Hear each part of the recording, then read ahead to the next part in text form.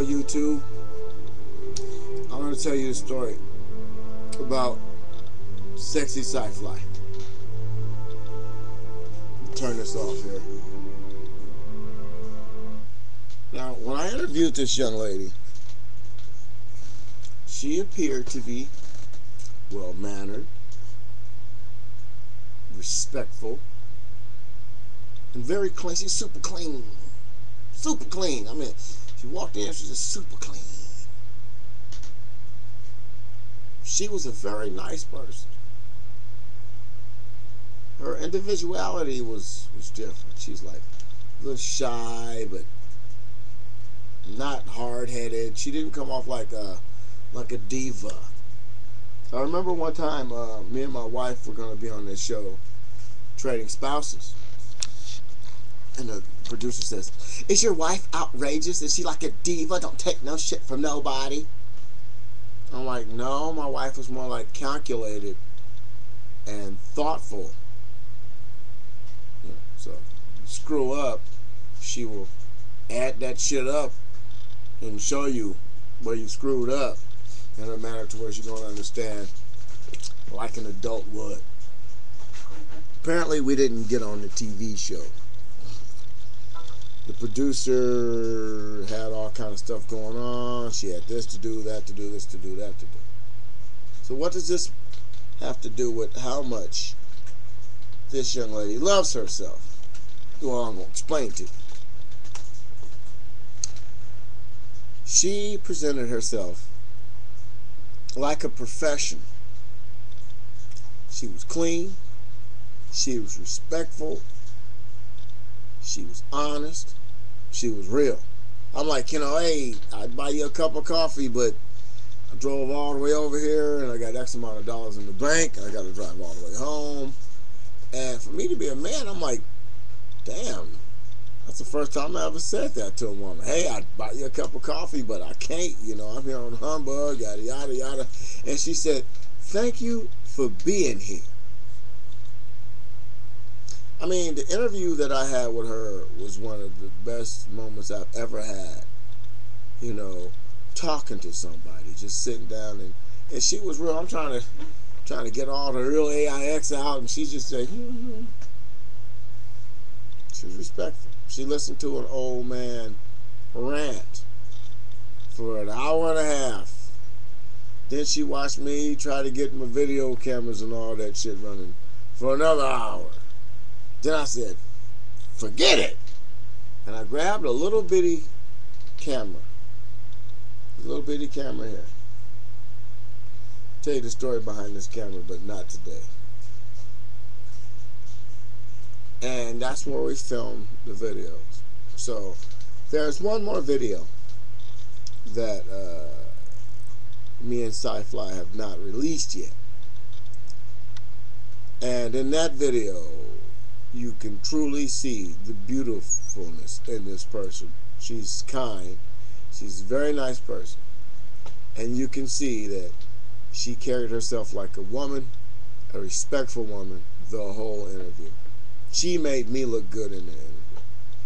There's one part when the video camera looked like it was showing her section here.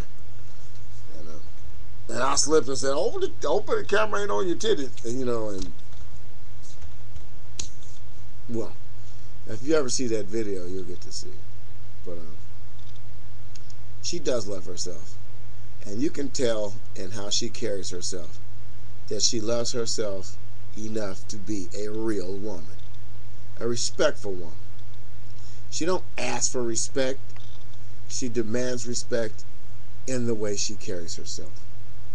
And that in itself is a model for all young ladies. You might not have it all. You might not get it all.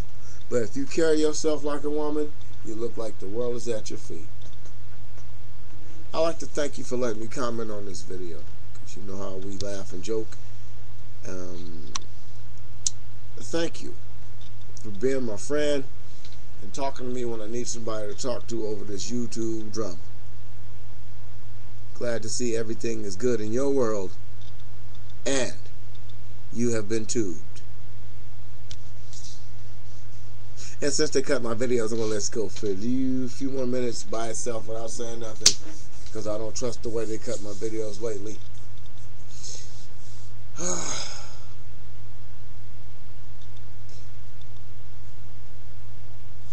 Oh yeah, people said my videos are too long. So, see if this works.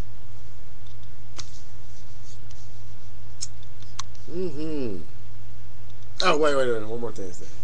So, when Sci-Fly first showed up, I'm just sitting there, chilling, relaxing, drinking a cup of coffee.